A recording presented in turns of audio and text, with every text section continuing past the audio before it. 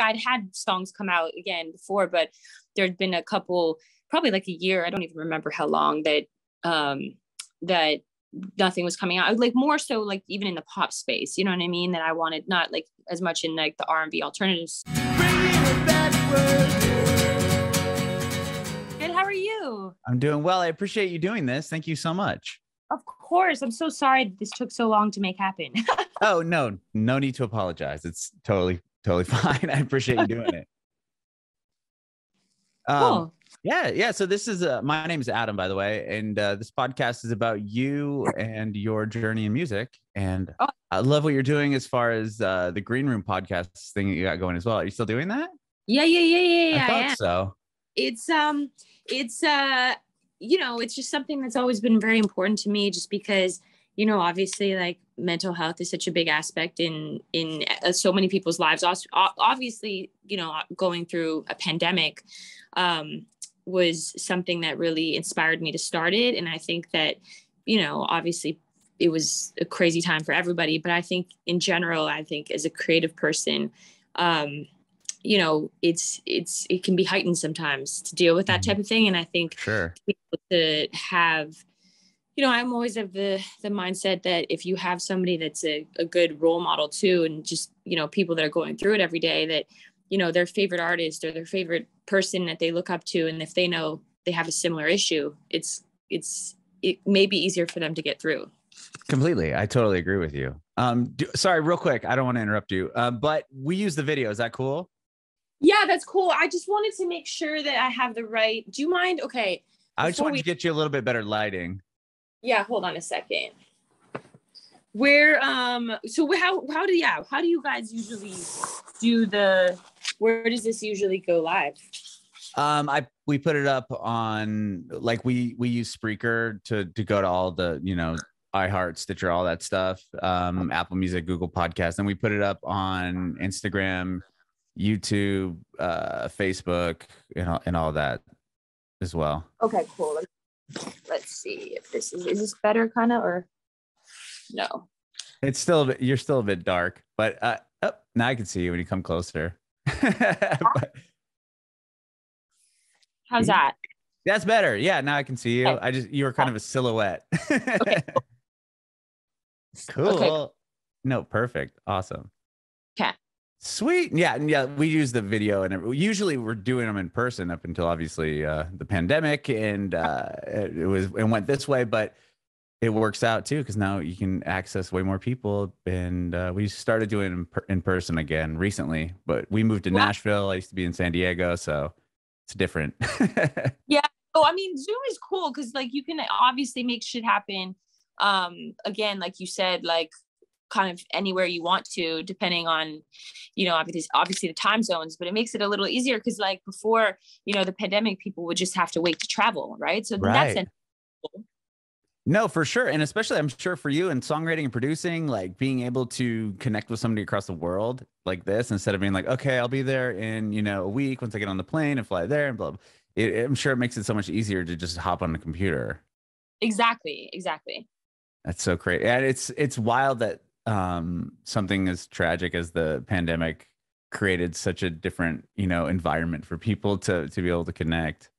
I know, it's so crazy, right? I mean, you have to look at the positive from it. And that's sort of how I looked at it, again, like you said, with the Green Room talks, is that obviously it's such a terrible time, and it's, you know, but I think you have to sort of, you know, take the light out of the dark kind of thing. And I think that's what people really need right now, is to feel positive, you know, and that's especially coming out of that phase. So I think just to like, you know, and that's what we're sort of here for, especially as, again, creative people. Sure. Especially, I love that you have, you know, notable people on your show. Also, I mean, not that you aren't as well, like you talking personally about it, and then talking to other people that are also, you know, famous about it. Like, yeah, I was watching your one with like JoJo and Taylor Upsall is a friend of mine. So I saw that she was on your podcast too. So I watched that one as well. I just think it's cool to hear perspectives in that space from, you know, other people that, like you said earlier, that a lot of people look up to. I know. I love Upsell, by the way. She's amazing. She's so cool. I met her through this podcast. Actually, the first time she was opening up for Max Frost or something on a tour. Okay. I don't even know if she had a record or anything out yet. It was before she really, took off to what she's doing now. And then the next time she came back through San Diego, she was headlining. And then, now she's doing so well, but she's such a great person. Oh, she's the best. I love her. Yeah, she's incredible. So that's so cool. Yeah. So I saw that you had her on. And then, like I said, I watched the JoJo one and a few others. So I love what you're doing. And then that studio that you guys have is so cool. Did you say you're like on Hollywood or Sunset or something? Which studio? Or the one, I think it's like green behind you, and you were like at a table. You had JoJo there. Oh, yeah. So that's the Dash Studio Dash Studio. Oh, okay. It's sort of like TRL. It's really cool. It's like outside, sort of has like the window that sort of sits on the sidewalk, and people can just walk by and watch. And so the guy, his name is My Wand, that is one of the, he's one of the, I guess, DJs, or I don't know exactly what his title is there, but he really he interviewed me early on in COVID and gravitated to the podcast. So he wanted to be a part of it. And I just loved that idea. So he's been a part of it for probably the past year. That's cool. That's really cool. A friend of mine, I come from radio, and I love that I saw that you, we'll talk about it if you don't mind, but you had like an internship or something in high school. You were at a radio station, or is that what I read? Yeah. That's. Oh, I'm obviously. Oh, I don't know if you know, but I'm from Calgary. From Calgary, right? From what I read. And but that's always burned me in the past. It said that Eric Wilson from Sublime was from Alaska, and I asked him about that. He's like, "What the hell are you talking about?" I'm like, "You might want to get your Wikipedia page fixed, bro." What's funny is sometimes people clown you, obviously, on Wikipedia and put where you're like weird places that you're from, which is kind of. Yeah. But yeah, so what was I going to say? So yeah, being from Calgary, there wasn't as many places that, could help you get on or do things that, obviously would help propel your career. And for me at the time, it was like, it was trying to like open up for people, or just that musicians that would come to town or whatever. And so like being, when I graduated high school, the first thing I thought was like, oh, okay, well, the next best thing is to like be in like broadcast, journalism broadcast. Mm-hmm. And, so I went to school for 6 months for that. And, in that time, I just was like working at radio stations and sort of doing the overnight shift and like, oh, sure. And then I decided 6 months in, like my professor was like, oh, this is not, you need to be doing music. Like, we totally support that. You should just go pursue it. So I moved to Vancouver, and they let me do 2 years. I didn't ever finish it, but 2 more years online for journalism broadcast. Wow. At the same time, when I moved to Vancouver and started, just recording and stuff like that, at the same time I was interning at Global. Oh, really? Okay. Yeah. That's cool. That's so cool. Yeah, I've come from radio. I did that for like 17 years. And a guy I used to work with, because Dash was started by Snoop, wasn't it? I don't know, but that sounds. Yeah, he has like a part in it. And a guy that I know and used to work with, his name is Kevin James. He has a show on Dash, or did have a show on. I don't know if he still does, but he has got the really low voice, and he plays like a bunch of slow jam R&B songs. I love that. Yeah, his name's Kevin Slow Jam and James. He was like on the early Snoop Dogg records and stuff. But I used to work with him, and he he had a show on Dash. That's the only that's how I heard of it. And then I saw that your show was on there too but I didn't realize that they had that cool studio and everything. That's awesome. Yeah, no, they definitely do. It's like, and they have a bunch of stuff that's really cool inside. They have like I don't even know how to explain it, but there's this room that's just like completely like interactive, and it's like amazing. I love it. So where are you based? You said you're in Nashville. I'm in Nashville now, but I was in San Diego. I grew up in San Diego. Oh, well, amazing. Well, next time you're here, we should try to do some sort of collaborative thing between maybe the group. That'd be so fun.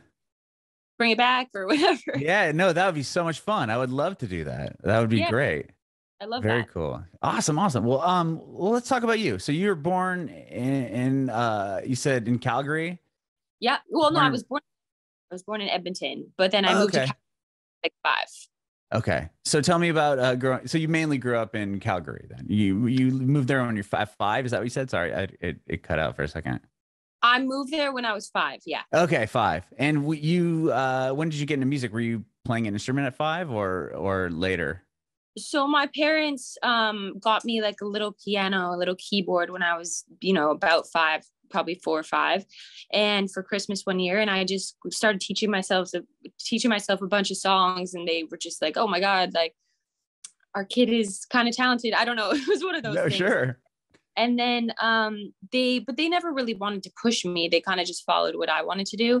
And but I wanted to do it all. And to me, it was always something that took over my life. I had way more interest in doing music than I did playing with friends and stuff. So yeah, I just sort of like went into whether it be vocal or piano or any kind of lesson that I could in Calgary, I did.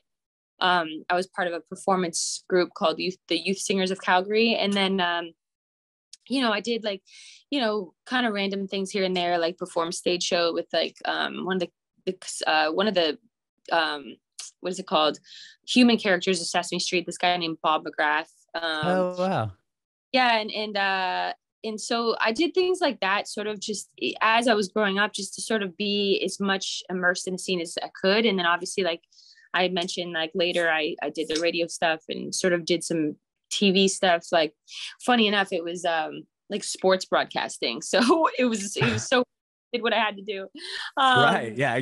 Any way in, right? I mean, it's okay. Sure. Like I was doing news. I wasn't on the air, but like the gig I could get into the door was like an assistant producer for like a news station, like a radio station that was, all news based. And I was like, I have no interest in this, but hey, it's a way in the door. Let's do it. Exactly. Thing.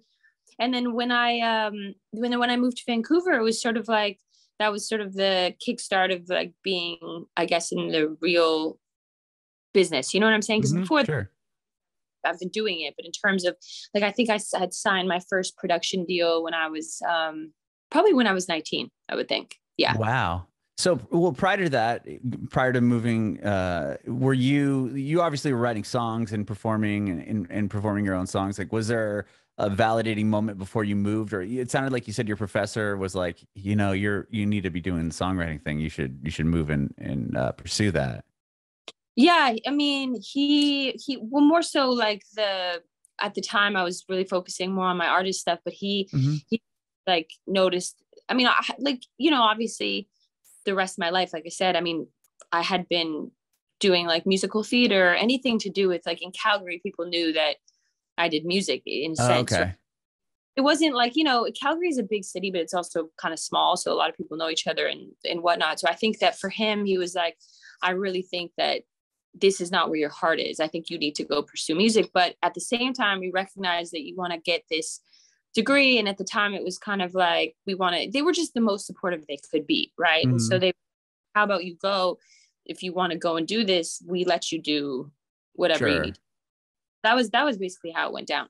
So when you moved to Vancouver, were you like playing out, like what was the first move that you made when you got there? Was like, okay, now I'm in a different space. Like, was the music scene just a bit better? Like, what was the benefit of going there? I just don't know much about it. Well, at the time, actually a concert promoter I had met through opening for this artist, Sean Desmond. I had met him, and then he introduced me to some producers in Vancouver. And that's basically why I chose it. And Vancouver just seemed like it made the most sense at the time too, just because it was closer than Toronto. And then, so I went and I just kind of made relationships with these initial producers, and then sort of just kind of went from there. And I developed my own open mic, and and it was kind of funny because I did it at a restaurant called Earl's. I don't know if you're familiar, but it's a pretty big chain in Canada. And so it became sort of like a pretty popular open mic. And so that was really cool too. And I met a lot of people in that Vancouver music scene that not obviously, but that went on to have, some cool success too. So it's cool. Like Canada's, I mean, like it's so big, but it's also small, like a lot of people sort of like cling to each other and sort of, I feel like there's a very family oriented thing in the Canadian music scene, which I love.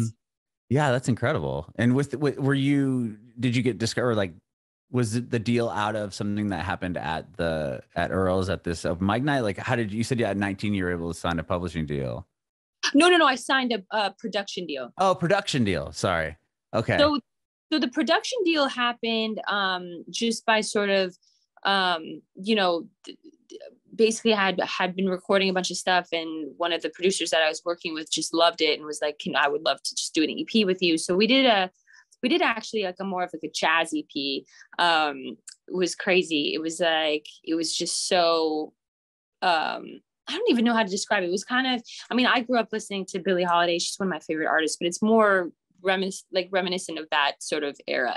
Okay. And anyway, so there was a song that sort of crossed like both singer-songwriter and Billie Holiday, one song with guitar on the EP that I ended up writing in my car because I, you know, at the time, I've told this story a bunch, but basically I had no money and I didn't really want to tell my parents, so they would tell me to come back home. So a lot of times I would just sleep in my car by the water because I was like, okay, I don't want to drive, because I was living kind of far away to afford living there in Vancouver. So I was living like outside of Vancouver.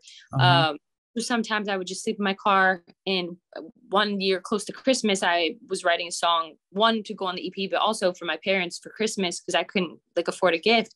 And I ended up putting it on MySpace, funny enough.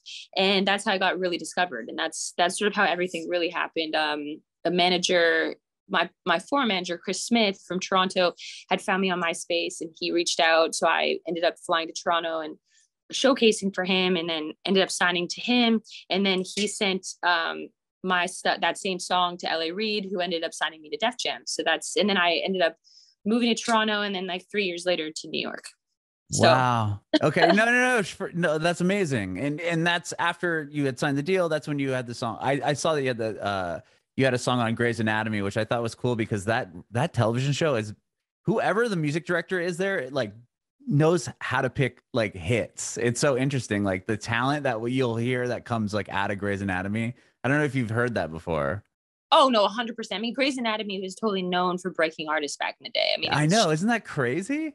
So crazy. And like, so I thought that was a really cool moment. And yes, that was definitely like when I was signed to Def Jam that happened. So that was cool.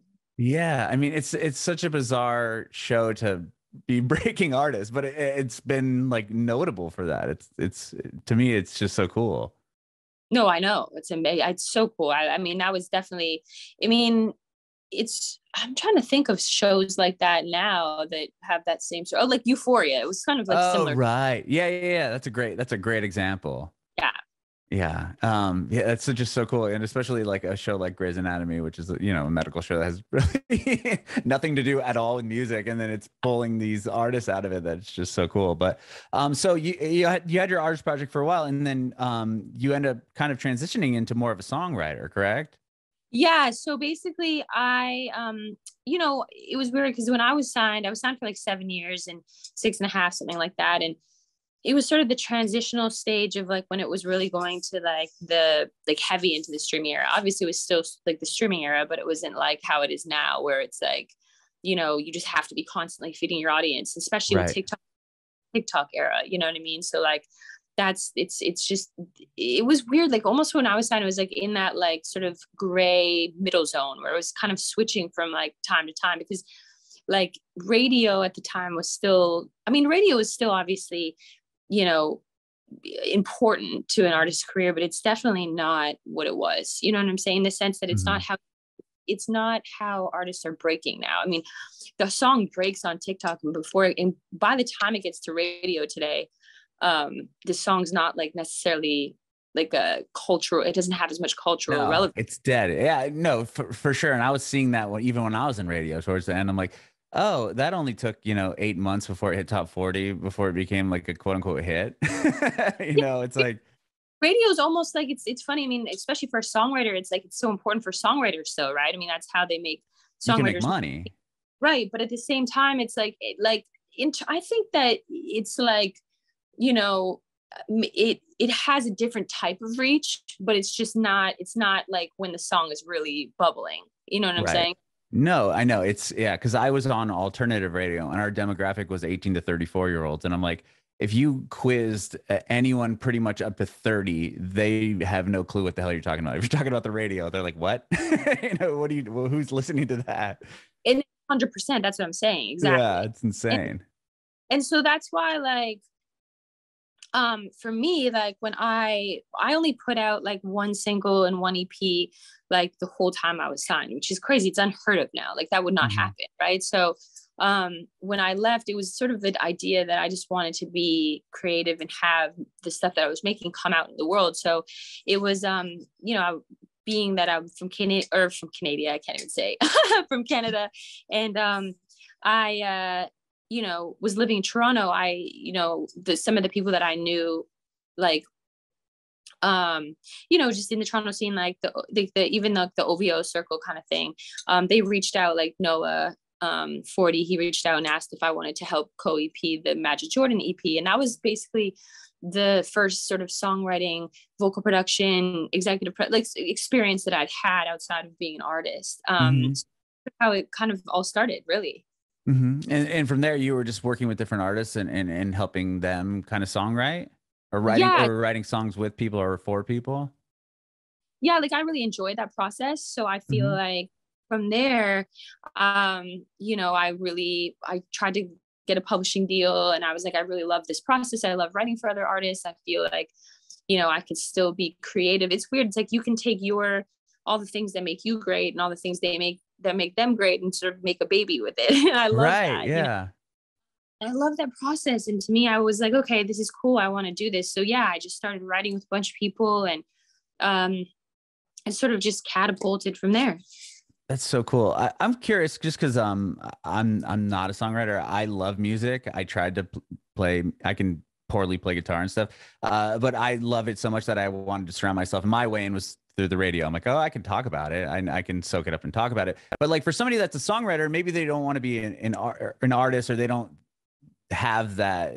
They just like the songwriting thing is more like what you were saying. Like you love doing that. Like how would you even, like for a publishing deal, I'm just curious for people listening, would be like, do you write like an EP, or would you write like a bunch of demos and you'd sing them yourself and then submit them to like a Warner Chappell or somebody like that? Is that kind of how it works?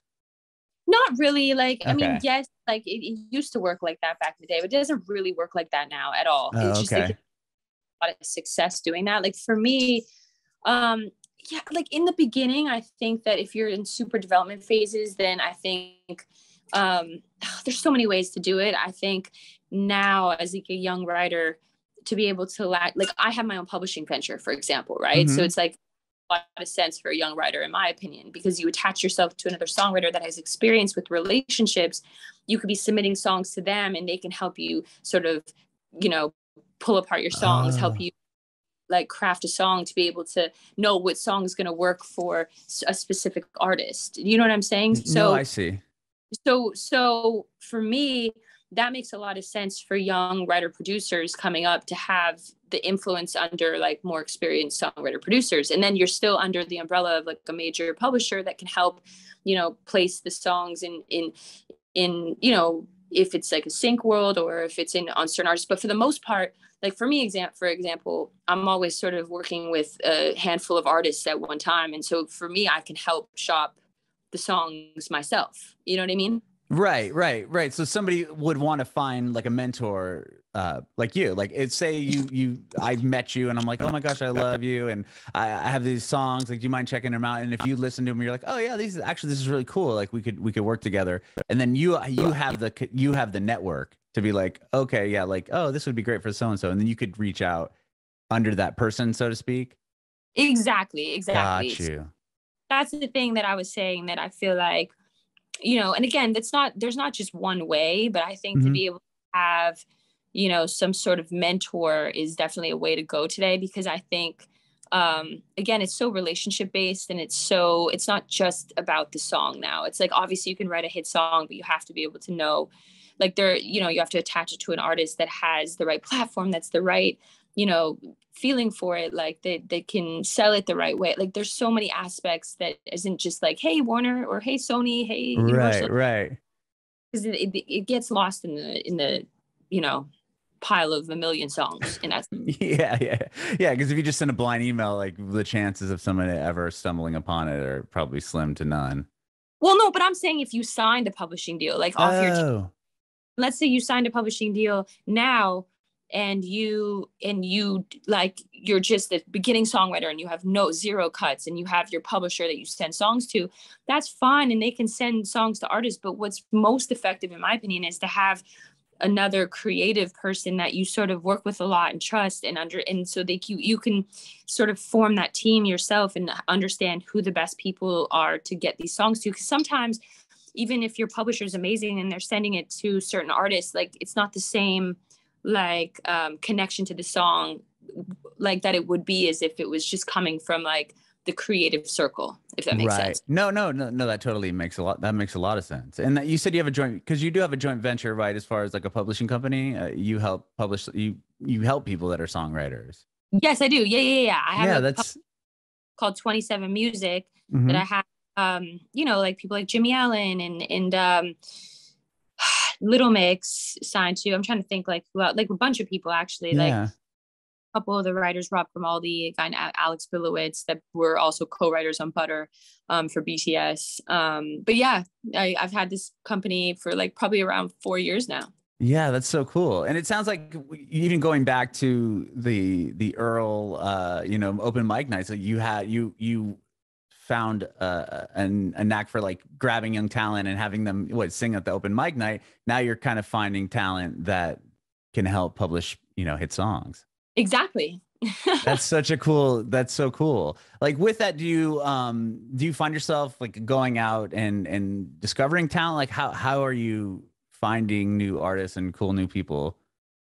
I mean, really, it's just about being in the scene and sort of just like being able to like, I'm writing a lot with people and just sort of in the studios, just meeting people and being like, oh my God, I love you, or you're amazing. Like really, it's just that. It's like very organic and natural. That's so cool. Well, just to comment on, I mean, obviously you have a huge success, and with Butter is a massive song, and then you even did Dynamite, right? You vocal produced Dynamite for BTS. Yeah, and were those things that just kind of like how does it eventually get to a point where you like, what was the first like big cut, would you say, that kind of opened the door to these other artists and other bigger opportunities?